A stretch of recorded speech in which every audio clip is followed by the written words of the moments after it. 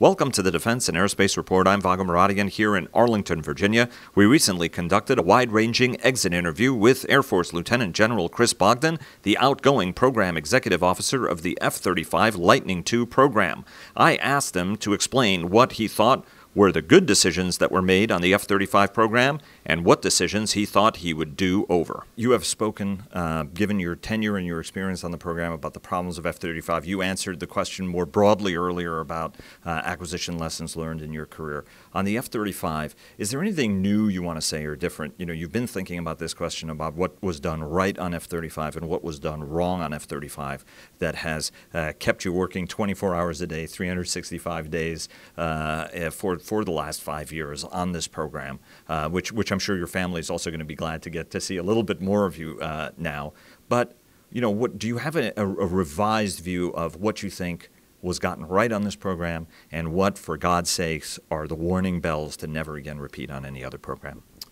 Yeah. Especially as both the Air Force and the Navy, again, talk about a sixth-generation airplane and a focus on that. And there are some folks saying, hey, let's come together. There are some folks who say, oh, hell no, you know, we shouldn't get any closer.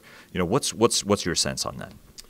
Yeah, there's some pretty good lessons learned that coming out of the F-35 program in my 5 years here.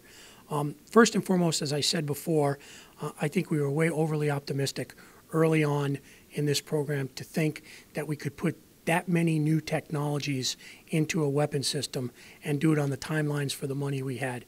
The notion of fifth generation LO, fusion of sensors, a helmet that without a HUD, those are fairly leading edge technologies, and I think we clearly underestimated how hard that was going to be in overall integration to make it all work. So again, back to being overly optimistic.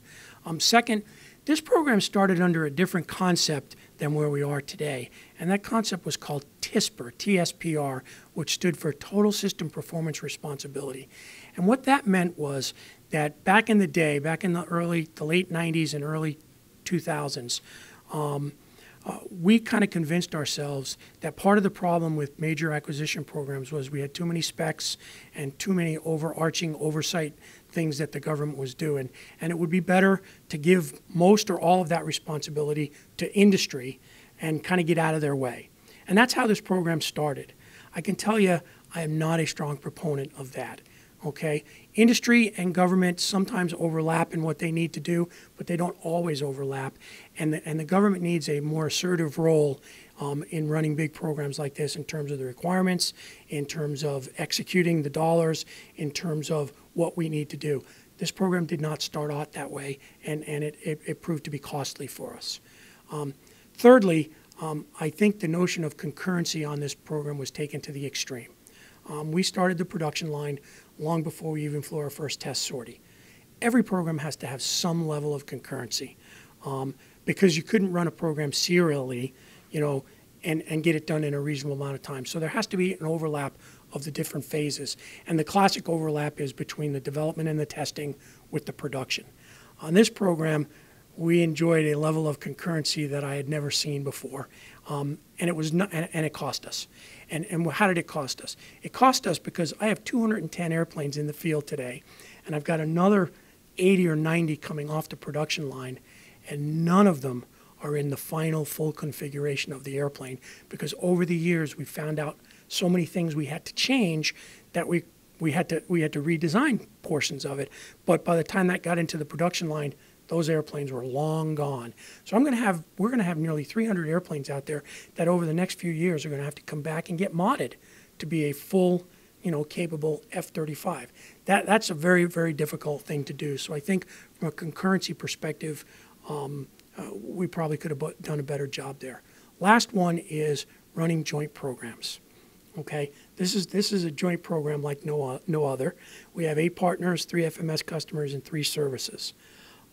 I think there is a place for joint programs in DoD, but I don't think there's a place for a program that thinks that they can build one platform with 3 variants that can serve 3 very, very different users with very, very different requirements. And we're learning that. The airplane was supposed to start off about 70% common. Today it's probably about 20 or 25% common from a hardware perspective.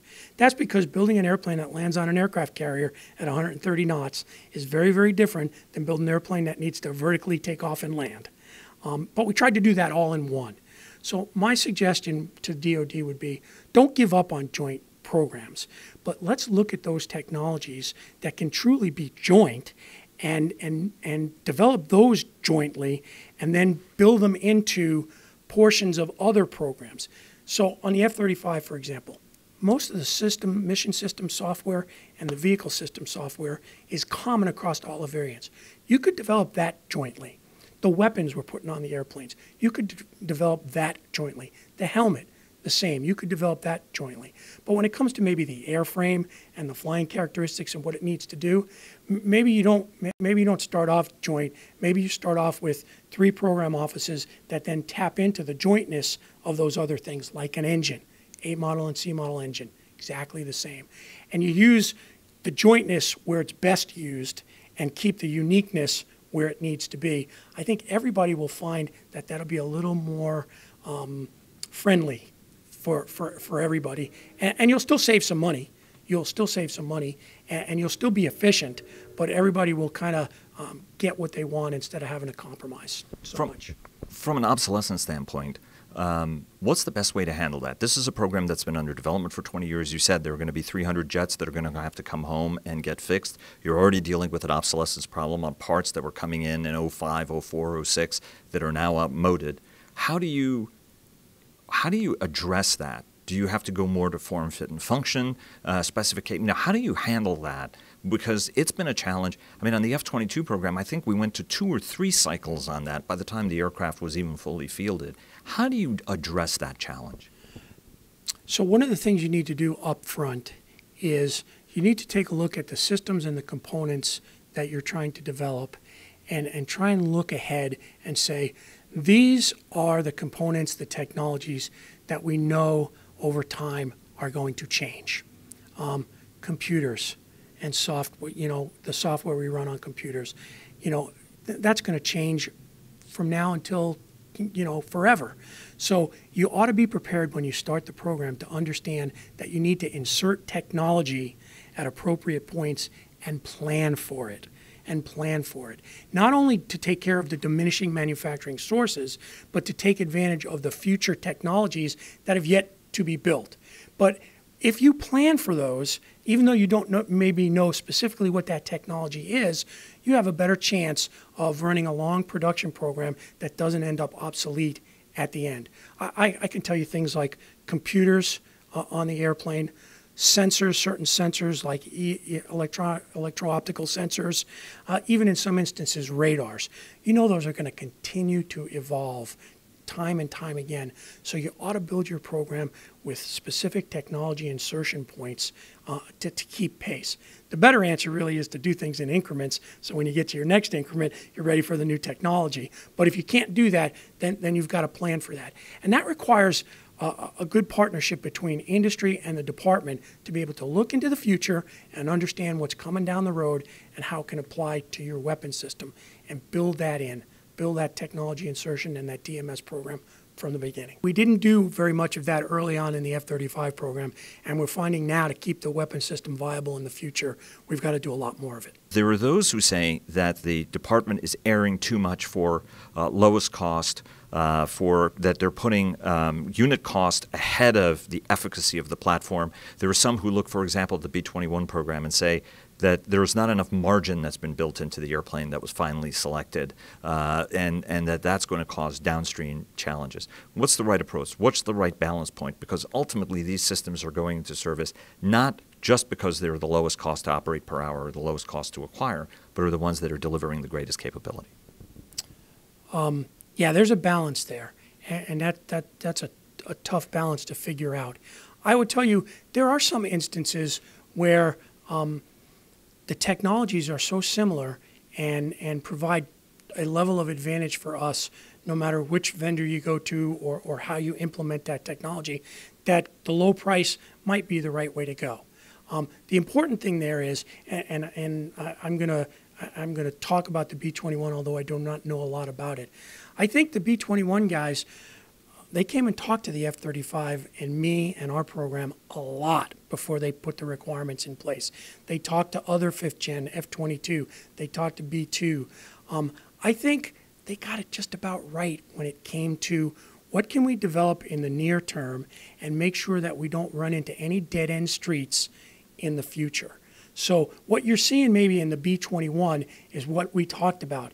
That first increment of the B-21 is not the be-all or end-all, and you're already hearing people criticize that. I think probably from their perspective, they're looking more long-term for those incremental upgrades and ensuring that the growth can be there. People just don't like what they see up front because it's not that shiny thing at the end that they thought it was going to be. So there is a role for low cost, technically acceptable.